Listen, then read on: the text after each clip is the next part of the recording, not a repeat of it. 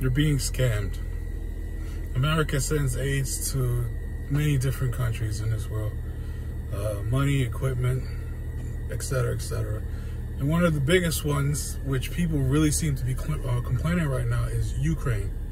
Which, yeah, we do send money and equipment to Ukraine because, you know, that's kind of the Jesus thing to do to help people out at home and abroad. But that's a different topic, Christian America. Here's the thing. The United States destroys, and I mean burns, shreds, melts, about $10 billion a year. Okay? $10 billion a year.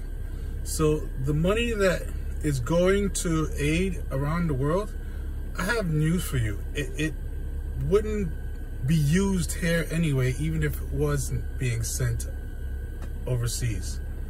You don't believe me? Okay. Well, when Donald Trump was president, everyone loves to point out how he never started a war and how Russia did not dare invade Ukraine. So with that being said, the question has to come up that money we now have to be sending aid, especially to somewhere like Ukraine, what was Trump doing with that money this whole time?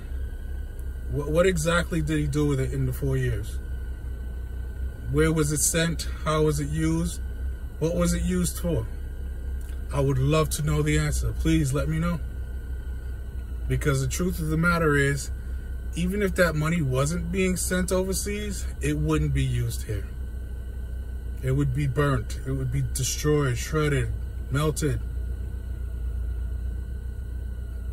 I'm sorry to break that to you, ladies and gentlemen, but kind of the truth. That's how you keep the value of money in a certain spot. You have to destroy a certain amount of it. That's just the way it works. So all these talking points you guys keep hearing, please understand that it's all bullshit.